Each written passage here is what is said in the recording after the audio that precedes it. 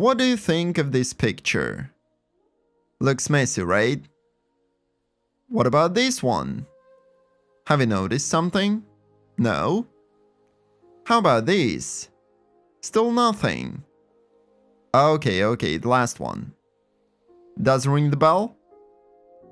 Well, what if I show them all together? Can you notice something now?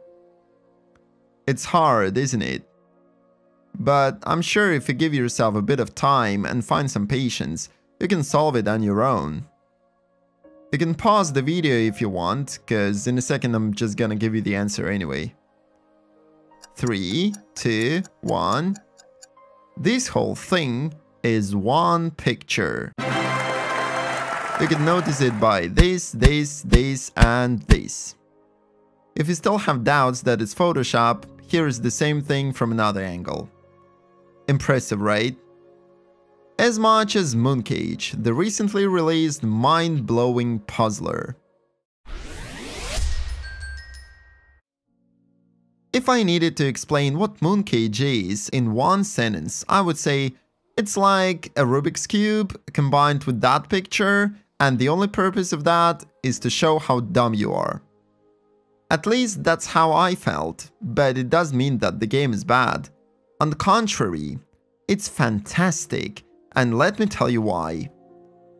There are not that many games where perspective is the core element of gameplay.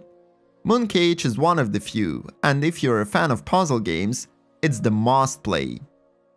Briefly speaking, you have a cube with different places in time and space, and what you need to do is to find similar looking objects, match them for the sake of queen perspective, and move along to the next puzzles.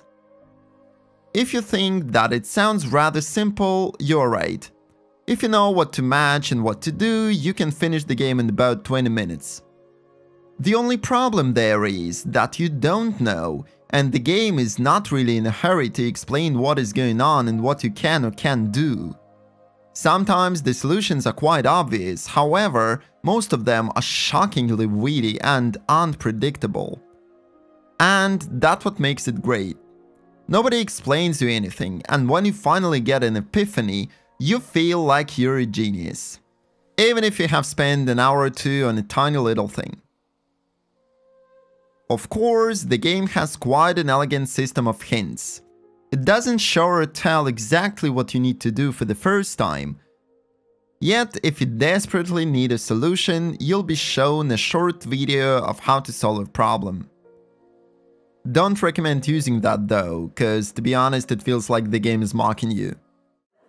Couldn't you see that, huh? Really? Don't you need a new pair of glasses? It was so easy, wasn't it?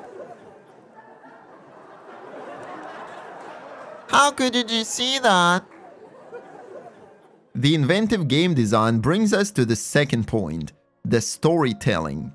Imagine 5 screens, each of them show you the same very movie, but from different places on the timeline, and all of those episodes play all together at the same time, affecting and explaining one another. That's Moncage.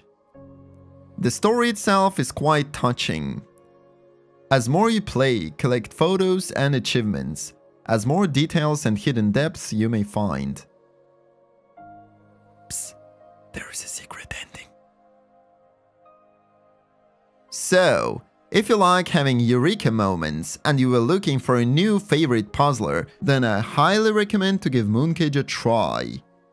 It is a great story of life trapped in a small cube, accompanied by relaxing music, and it's actually the most box-looking game which constantly pushes the limits of your imagination and demands you to think outside the box.